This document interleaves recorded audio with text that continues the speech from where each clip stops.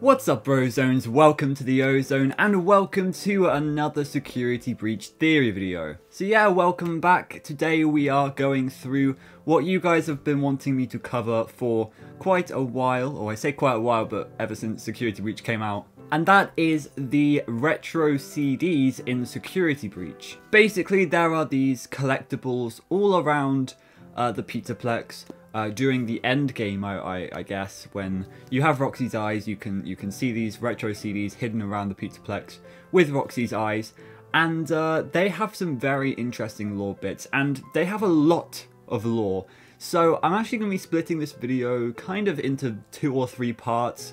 I think what I'm actually going to do is I'm going to make this first video kind of just summarizing what happens in these CDs, who are in them, kind of like the premise of the whole thing, and then in the next video I'm going to make kind of a big theory kind of surrounding it, an overarching theory. It's going to tie into some of the Afton family stuff, it's going to kind of tie into more stuff, maybe Princess Quest and maybe even the Afton ending, blah blah blah, but you will see that very soon, so make sure that you subscribe so that you will see when I upload that.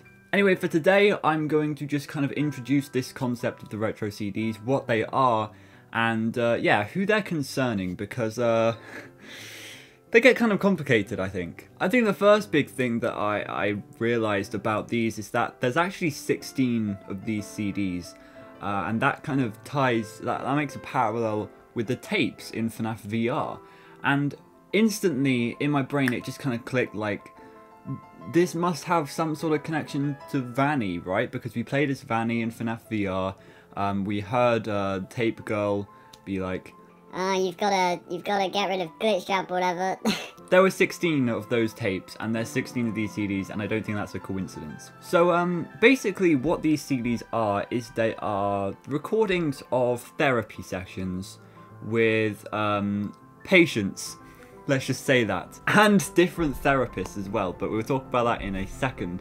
So, basically, they're therapist tapes. When you first kind of listen to them, it sounds like it's therapy for one person. But as you dive deep into them, you realize that it's actually for 2 different people, or 2 different personalities, okay? So, basically, the biggest piece of evidence for this, of course, is the tape number. So you'll see there's kind of like one number and then there's a second number. So the first number is what number tape it is, so 1, 2, 3, 4, all the way up to 16. Then the second number can be split into 2. The first 2 numbers are the patient number, I assume, and the second 2 numbers are, I guess, like the session number. I'm not too sure about that, but these last numbers kind of count upwards.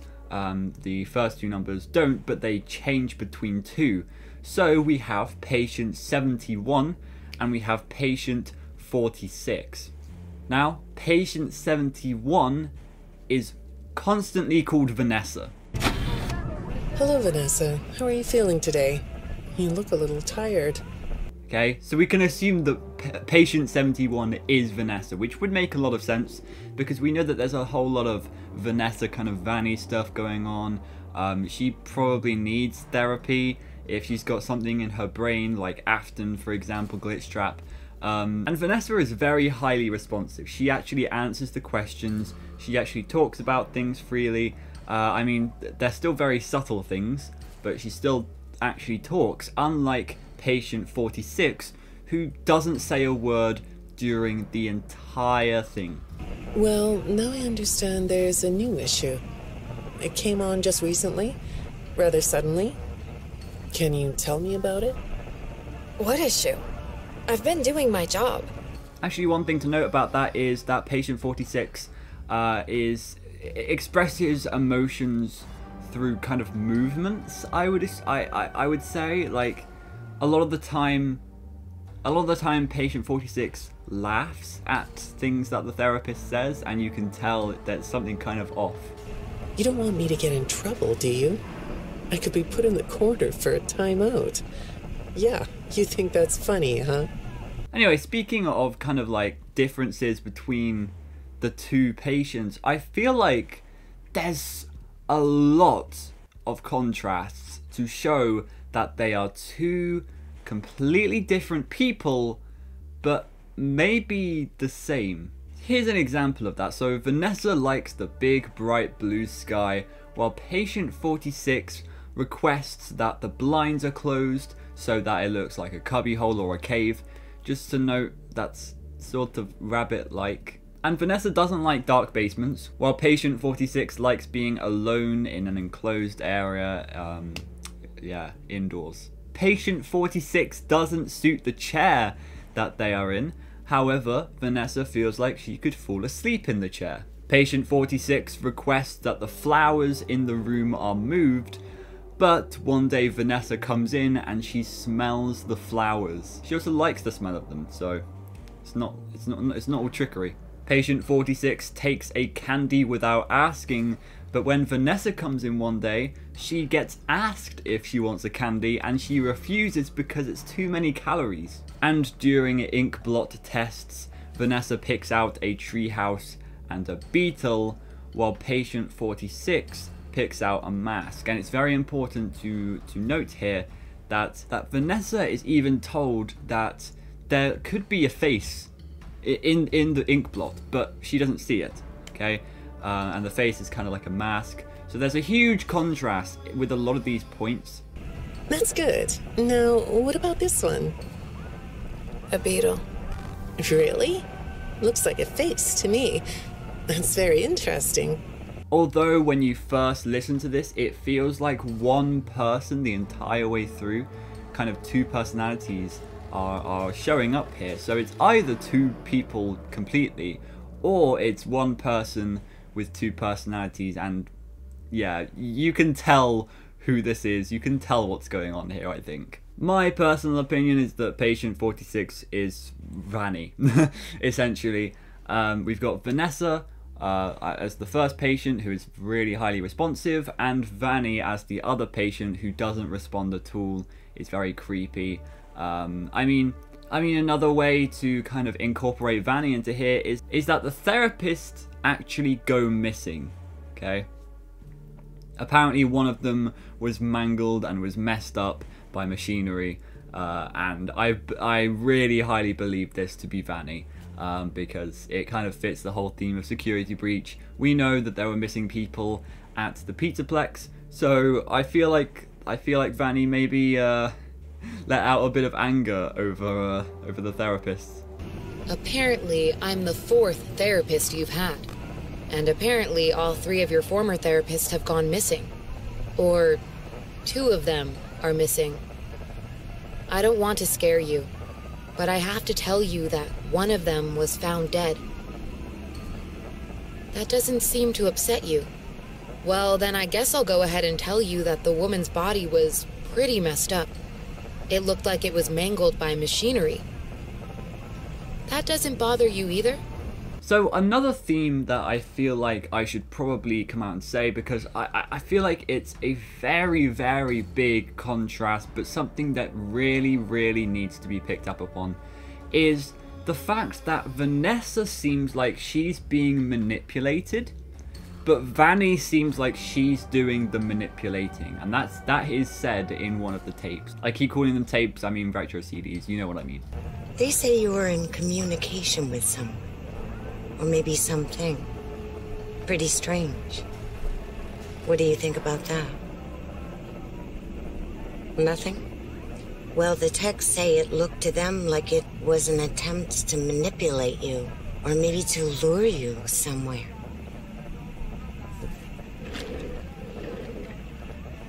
There. That's better. On this side of the desk, I can see your eyes. Thing is, when I read the communications, I get something different out of them. I don't think you're being manipulated here. I think you're the one doing the manipulating. Clearly Afton is in Vanessa's head. Glitchtrap is in Vanessa's head, and she's trying to do something about it, but to no avail. And this is where I bring back the whole idea of the reluctant follower thing.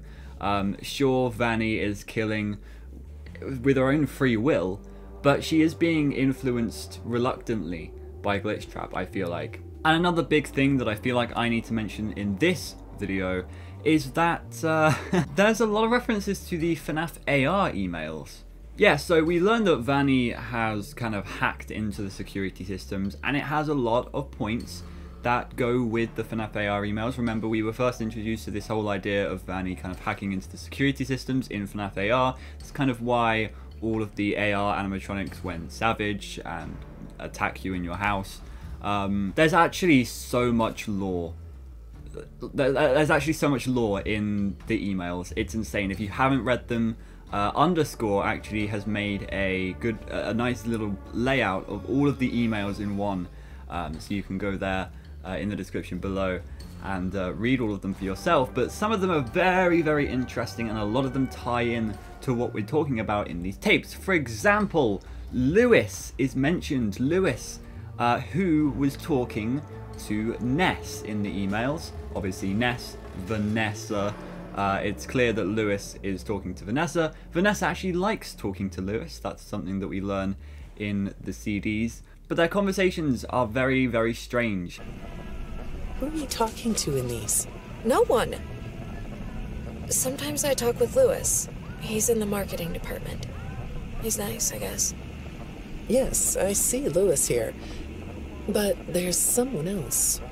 I'm going to point out I'm going to point out a few of Vanessa's online searches. We have the Viking Blood Eagle 12-month calendar, how to induce compliance in human subjects, literally just the word help. I sometimes search that myself. How far can a human being be cut in half before losing consciousness? 3 lifelike human male rubber masks, and ordering thumb screws, which if you didn't know is a method of torture. And we also hear in both the retro CDs and these emails that Vanessa was ordering fur of some kind, and she was ordering the masks, so she's building a costume. But what makes all of this information valuable to me is that not only is there a huge contrast in Vanessa in the retro CDs, but there's a huge contrast to her in the emails too.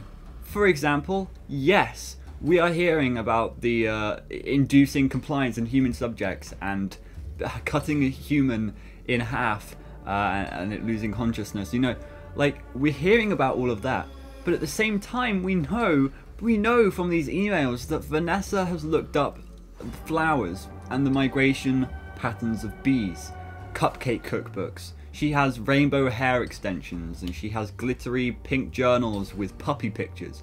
Like, this is really, really strange, because there's one side of her that's really sweet and innocent, and there's this other side that's really creepy, and that's what I like in, like, I was gonna say that's what I like in a murderer. That's probably not what I should say. That's what I like in a game antagonist, or just an antagonist in general, when they have, like, this really innocent side, but behind that there's this figure, and they're killing people. So we hear in the emails that she's been ordering fur, she's been ordering masks, and all of this, with the contrast, it seems to show that these emails were sent at the same sort of time that she was having these therapy sessions. I guess that kind of shows that FNAF AR sort of has... It's really difficult to place Security Breach in the timeline properly, of course, but there seems to be a correlation between Security Breach and AR in a lot of different ways, a lot more ways than you may have first expected. But I feel like this whole story of, you know, Vanessa talking to Lewis, this whole therapy, like Vanny killing therapists, all of these contrasts, it's all just Vanny's origin story. I feel like it's Vanny's origin story, but there's still a lot of things that are left unexplained from it. For example, the fire ending, when Freddy lights a fire to the building and pushes off Vanny with him. We see that Vanny is in fact Vanessa, she's unmasked. But then we get a really weird picture at the end, showing that Vanessa is still in the burning building. So how can she be Vanny and in the building. And that doesn't make sense. A lot of people are saying that that's Vanessa's spirit looking down on Vanny, but I don't think it is. I feel like there's something bigger going on here. Are there two Vanessas? That I don't even want to think about that at this point. And of course, there are still more mysteries to be solved in Security Breach. There's the whole issue of the whole family, and that comes up a lot in the tapes too. There's also Afton. Where does he come into this? Is Glitchtrap truly just controlling Vanessa, and none of it's Vanessa's fault? You know, all of these questions need to be answered, and I feel like I am on the verge of answering them very soon. So in the next video about the tapes, we are going to be talking more in depth about these tapes, obviously. There's a lot to do with the Afton family, so I want to tie in the Afton family to all of this with everything that I've said today. There's so much to unpack. I'm so sorry. I hope that you really enjoyed this video. I hope that you will enjoy future videos, because I'm trying hard to make them at the moment, and I'm feeling a little bit I'm feeling a little bit burnt out, can you tell? But I'm really enjoying making this content for you, so make sure that you subscribe so that you can see more. And yeah, I've been Ozone, but I have to go zone. Goodbye.